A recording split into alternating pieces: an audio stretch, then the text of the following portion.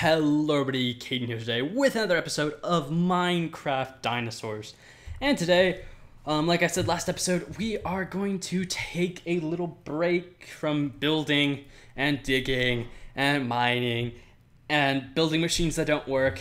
And we're actually just going to go and plan out the park because you guys have said you want new creatures. And I understand that, and you know what? What is this? What episode is this? Let me see. Where's my phone? There's my phone. This is episode 12. We've had 12 of these episodes, and it's probably been like 8 episodes since we got our last 7 or 8 episodes since we got our last creature. So you know what?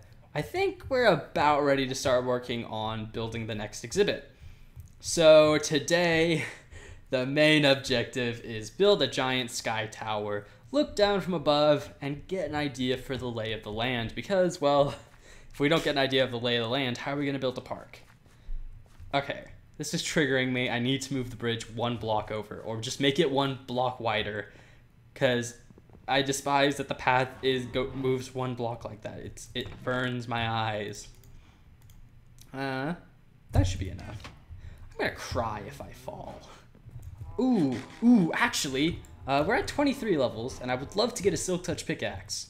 Yeah, we only have 1 diamond. 2, 3, 1, 2. Let's actually do a tiny bit of enchanting right at the beginning of the episode, because why not? Man, it is... Oh, I need to move the archaeology workbench to the laboratory. But man, it's weird. The house looks really empty now. I should make an alchemy room. That'd be kind of cool. An alchemy room, an enchanting room. I'll do that when I build the new house. Oh yeah, we don't need lapis. We'll just throw... Where's the torch? Throw the torch here. Okay, we just need 1 book gone. Like that, and 22. Let's go. Efficiency 3, dang it. Aw. So many levels gone. Ooh, so I actually got some cool news. And actually something I should say. So this episode is literally being recorded right after the last episode was recorded. So I haven't done anything to fix the laboratory problems. But something...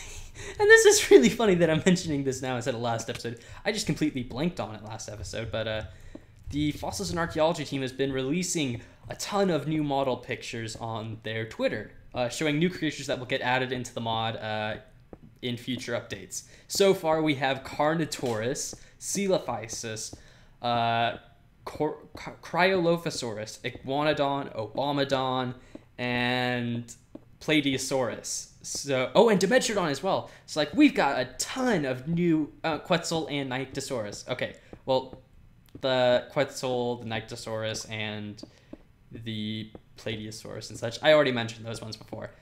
But, yeah, like, there's a lot of new creatures being added, and I'm really excited to see them. It's going to be really cool. The park is going to get a ton of new animals added in. I'm really happy to see a new Hadrosaur, but also a new small carnivore in the form of Coelophysis. Man, I want a really big Coelophysis area, because... I just realized, I was like, wait a second, what's that noise? I don't know if you guys could hear my phone. I don't know why I started jumping. I was drinking a glass of water. I literally couldn't have clicked my mouse. I'm sorry about my phone ringing. I was like, what is that sound? Oh, we actually gotta turn the render distance up a bit. Oh, why have I got it on 8? I usually play on at least 16. And now we wait. Oh, that is terrifying. It's like playing Skyblock all over again. No caller ID. I'm going to turn my phone on silence because I just realized I shouldn't have it ringing in an episode. That's unprofessional. Okay, so there's Charlie. Hello, Charlie. If I fall, I die. I mean, maybe I could jump to that water. Oh, no, there's water right there. I could easily survive. Okay. So, as for a lay of the land, so there's the house. There's Cow Island, as I'm now dubbing it. What has it been? It's been Home Island, Sturgeon Island, Bridge Island, Cow Island now. It'll probably be Cactus Island soon or something like that. Okay, so we have Charlie there. We've got the lab there, so I'll probably continue the path, connect it up to Charlie's exhibit, run it around by Charlie's exhibit, and then obviously connect it up to my laboratory. Got a cave system over there. So then there was the river. I'm probably gonna fill both of all these little lakes here up. We got a nice area here actually. So maybe, oh yeah, because there's just a nice natural border right there. So maybe we can build an exhibit right there. It's pretty big, so maybe we could put a larger dinosaur or something in there. There's the dig site, which I haven't worked on in a little bit. So yeah, I may dig up the path and redo it so that way I can get into a bit of a better position. So then we've got that island in the middle of the lake, which we could do something with, definitely. We have a bridge going over there, I guess. Then we have the mountain.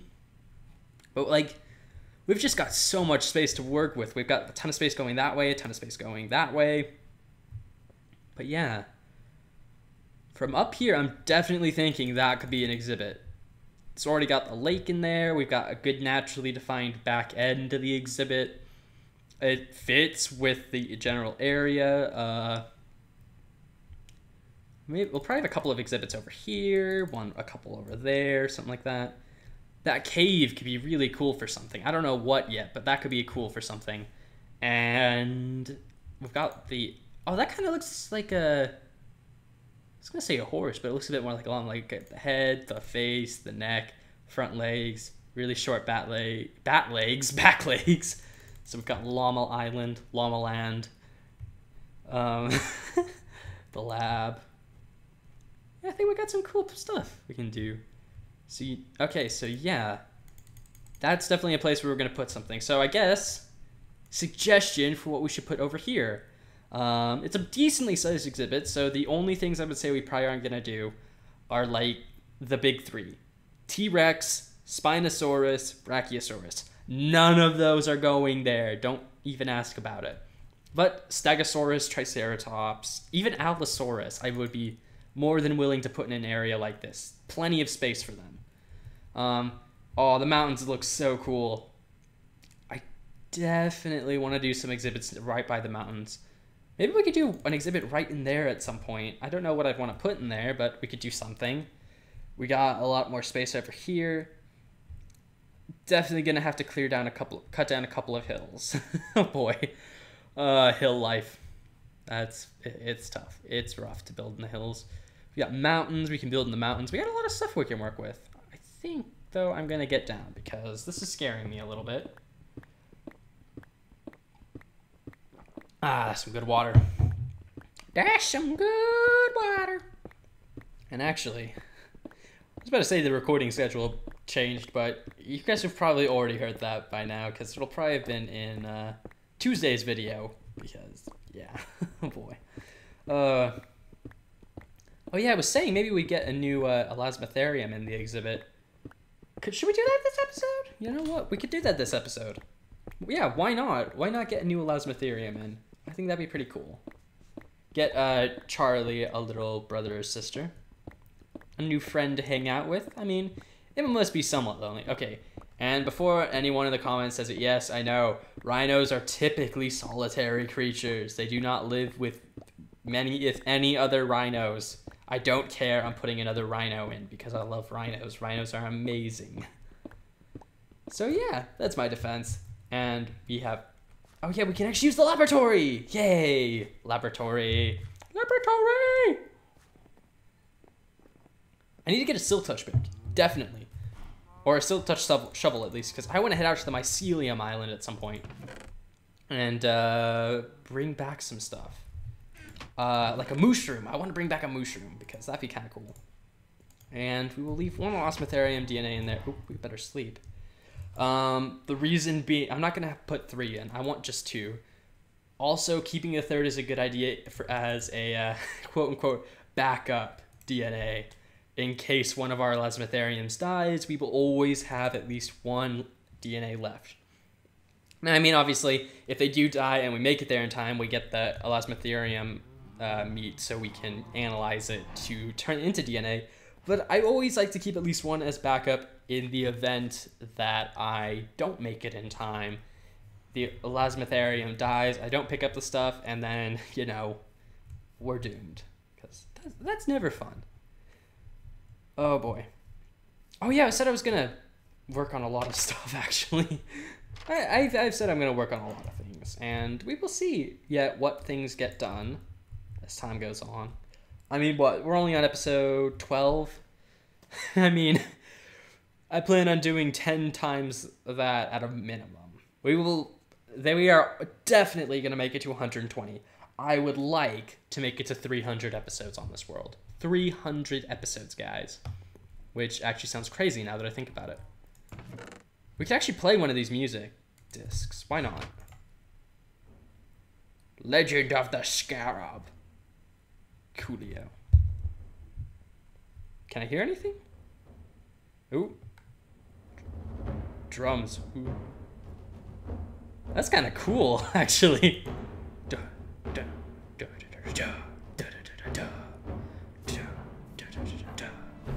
Stuff. You know, actually. Oh, whoops. So you guys. That's actually quite loud. Music and sounds. I'm gonna turn down to that. No, that's actually still quite loud. You know what? Okay, I'll just talk over it. No. Too loud. We'll listen to that some later time. Anyway, so you guys will remember, if you've been here for a little bit, you'll remember something. And that something would be, back in the day, I had an intro for the series that comprised of clips of the park and stuff. And some of you might be like, oh, you're not doing an intro anymore? There will be a video intro at some point. Probably in about 50 episodes. And the reason I'm thinking of doing that is because by 50 episodes, we'll actually have a park that I can make an intro out of. Because I prefer to make the intro out of shots of the actual world and the park and stuff like that. But yeah, after about 50 episodes, we'll do that. And then I'm thinking every 50 episodes, we change it. But what I mean, I'll probably have to ask the mod developers about this. But you know, that music is pretty good. I might see if I can use that for a potential intro later for the series, because I like that music. It sounds pretty cool. It sounds pretty cool and ominous, but you know, not like not like, you know, raptors gonna eat your throat or something like that. Like just kind of like a cool thing. Oh, it is going in. The potato just didn't go in. A lot of potatoes didn't go in. Oh, and plant fossils. Well, there we go. Okay, so it is working. Pottery shards. Ooh, actually, I want to see something. Fossil. Pottery shards. Uses. Oh, so we can actually make the pottery. Oh, that's cool. Wait, is there multiple ways of making something? Okay. Amorpha... Amphora? Is it a... Amphora. It's an amphora. Okay. You know, why don't we make one? Yeah, why don't we make an amphora? Sounds like a pretty good idea to me. We wait for our little elasmotherium to finish. Like, nope, that's a volute. How do I make the? Oh, it's just all on one side. I literally looked at it a minute ago. I really shouldn't have trouble with this, but I do. Oh, that's cool. But we are going to need to put that into something. Something. And that something would be a archaeology workbench. Right? Because there's the broken and then there's restored. Yep. And then we can paint them. How do I make the porcelain? Oh, that's pretty easy. And I love how the porcelain one lurks. Lurks good. People have told me multiple times throughout multiple worlds that I need to wear an ancient helmet and an ancient sword and start smacking pigs because it'll turn them into pigmen. I know that full well, and I don't want to do that because I don't want pigmen running around my world because they're very annoying and very hard to deal with. So yeah, I haven't made a Paleoraphe tree yet. Oh my gosh, why haven't I made a Paleoraphe? I need a Paleoraphe tree. I'm gonna put one up here. I will need to do that at some point. We'll grab this. Oh, excuse me. But we'll grab this and then we will do something. Oh, we'll put it in. We'll set it to hatch or be born, and then we will run over to the house, grab a Paleoraphe sapling or two, and then we'll chuck them into the culture vats. Oh. When you try your best, Maggie. Oh man. Okay, I didn't think that system through very well. I'll have to figure that out. I remember seeing some people, I want to say it was Ironstone Mine, made a really, really good contraption for culture vats, so it like did things better. I might look that up on how to build that machine, because I seem to remember that machine actually worked correctly, and mine is a terrible, terrible idea that definitely just shouldn't be built. Yeah, don't copy my ideas because it's not a great one. But what was I doing? I was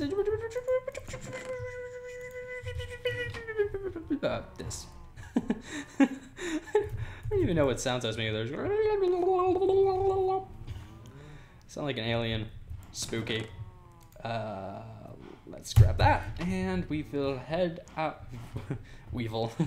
Weevil. I don't know why I'm laughing at the word weevil. It's an insect, isn't it? Yeah, weevils are like bugs or something. I don't know. Insects are not my forte, believe it or not. My forte is more prehistoric creatures, such as mammals and pterosaurs and dinosaurs, and other such saurian type things, because they look cool. Bederp. And maybe we'll get a failure plant out of this. That could be pretty cool. That could be pretty sick. Good old failure plant. Good old Charlie running around. I want to see his stats. He must be ecstatic. Oh my gosh. This mob is happy. Like, this guy is insane. He is like, oh my gosh, it's the best thing ever. I'm so happy. You're almost fully grown. Aw, you're so cute. Who's a cute little rhino? You're a cute little rhino. Very, well, not little. You're a cute rhino, because rhino, yes. Oh boy. I've been thinking of ways to improve this exhibit. And I'm thinking the first one might be take out the grass wall, replace it with a bit more of like a cobblestone, kind of like British slash, yeah, kind of like an old colonial or British style cobblestone wall fence type thing. You know, like you would see for like cattle or sheep. And then also throw in a shelter, like a little bit of a lean-to for them to sleep in, because I think that would look kind of cool.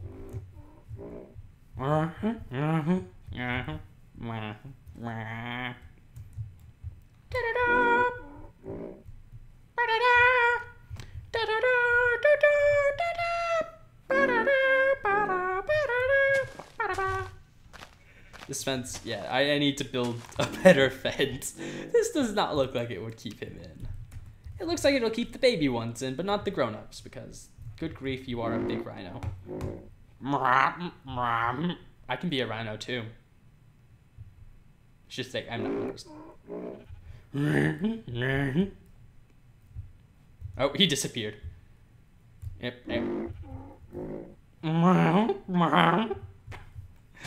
Oh gosh, he charged me to eat grass.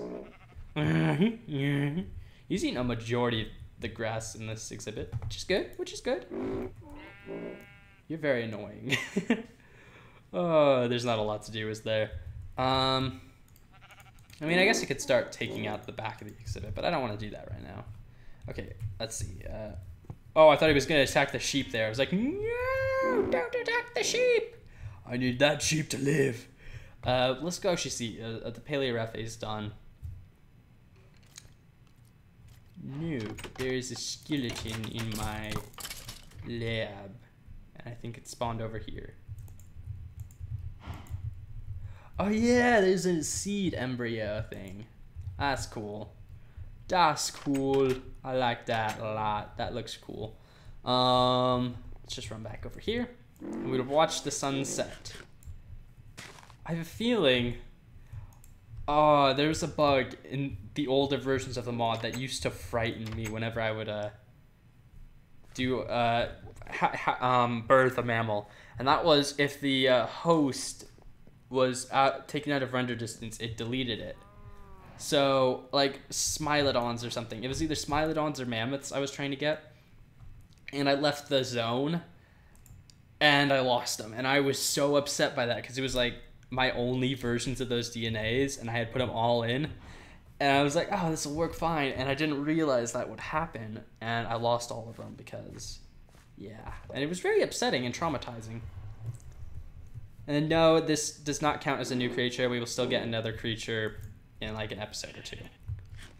I think we'll shoot for episode 15. So this is episode 12. So 13 will start breaking ground on the new exhibit. And so 13 and 14 will work on the exhibit. And then 15 we can get the new creature. So put it in the comments down below what you guys want to see. Like I said, anything the size of a triceratops or smaller. We could even put the woolly mammoth in if you guys wanted. I don't know if I should, because I mean, kind of feel like we should build a mammoth exhibit somewhere by the mountains and where there's snow and where I can get snow. But if you guys want to see it down here, I can definitely do that. That would be not too hard to do. These take forever. I think I'm gonna jump cut. So see you guys in 2 seconds when the creature is about to be born. Yay! Okay, we're back, and it should be just about to be born. 97%, there we go. 98. Shep, please move out of the way. Get away from anything that might kill my baby renew. And... yay! And it's a female. So, I guess aside from giving me a new idea for a creature to put in, I guess we need a female rhinoceros name. So, make sure to leave that in the comments below. So, yeah. I think that's about all we're going to do today. So, thank you guys for watching. I hope you've enjoyed. I hope you're looking forward to what we're doing next time, which should be breaking ground on a new exhibit, getting some stuff done, and just generally having a good time. So, until then... thank you all for watching, and until next time, see ya.